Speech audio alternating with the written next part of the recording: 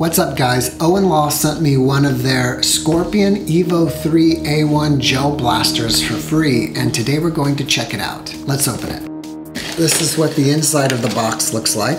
Inside the box, I got a mag. Actually, I got two mags. I'm not sure what this is. This may either be a hopper or something you use to hydrate the gel balls with. I got the blaster, and as you can see here, it has a folding stock. I got safety glasses, a battery charger, a battery, a barrel attachment, a front sight, a rear sight, and I think this is some type of handle. I got this, which is probably the cap to this. So this is most likely what you hydrate the gel balls in, and then you can use this to load the gel balls into the mag. Dehydrated gel balls and instructions. So let's take a closer look at this blaster. As I mentioned earlier, this is the barrel attachment that you can put on there. You have a tack rail here, and we can put the front sight there and the rear sight there. This is actually kind of like a forward grip that slides on a tack rail that's here. And I don't know if you'd actually call it a grip. Maybe it's more like a grip stop that kind of stops your hand there. I didn't mention this earlier, but there's also a tack rail here and on this side as well. Right here, there's a button that you press to release the stock so you can fold it. And it kind of snaps into place. And then you can unsnap it to put it back. You put your mag in here, like that. On this side, there is a little lever that you pull down, and that's the mag release.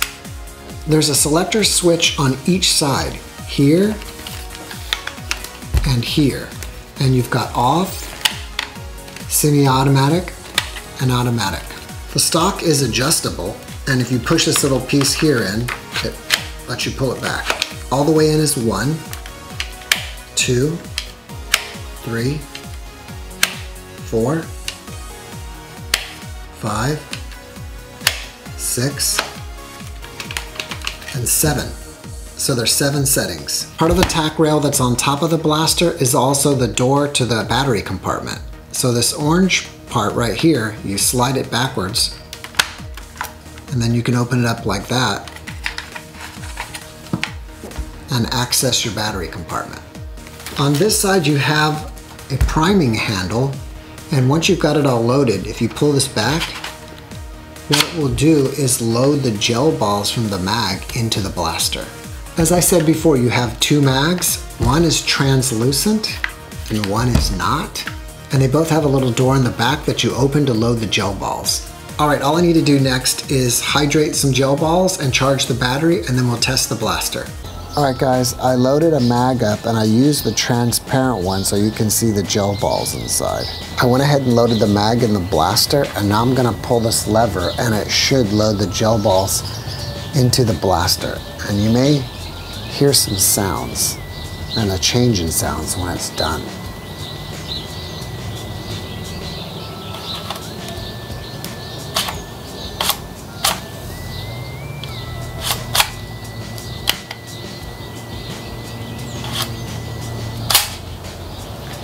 And maybe this doesn't do anything, or maybe it doesn't do anything electronically. Let me try firing it and see what happens.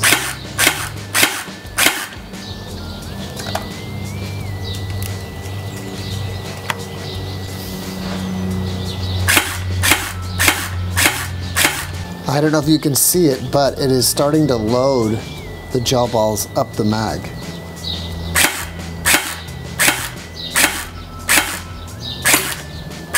And now it's firing. Let me try pulling this lever one more time and see if it does anything. Nope. First, I'm going to try to blast these airsoft targets from about 10 feet away.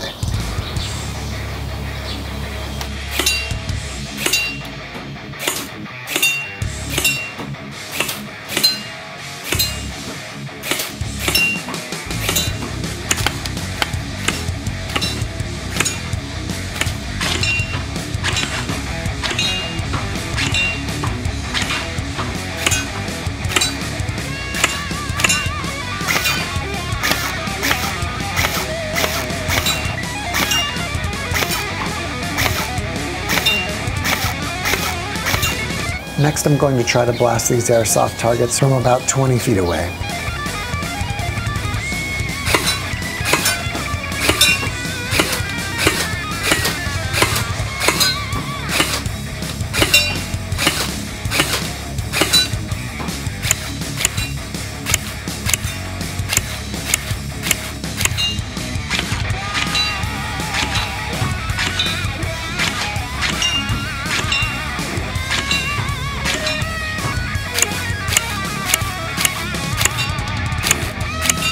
Next, I'm going to blast a human-sized target.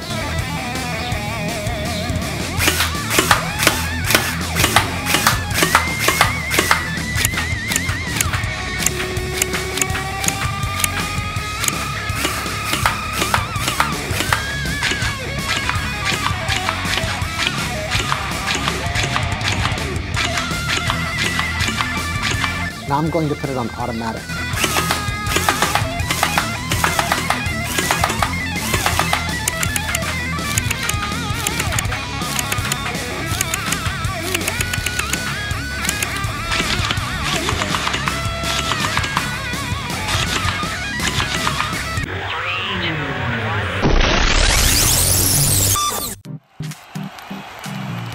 The first shout out goes to DJ McCase.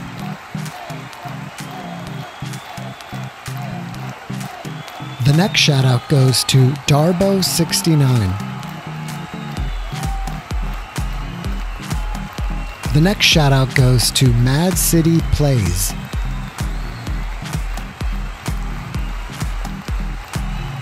The next shout out goes to Joseph Gonzalez. The next shout out goes to Khalid Azalani. The next shout out goes to Jeremiah Castro with the Nerf Rival Charger.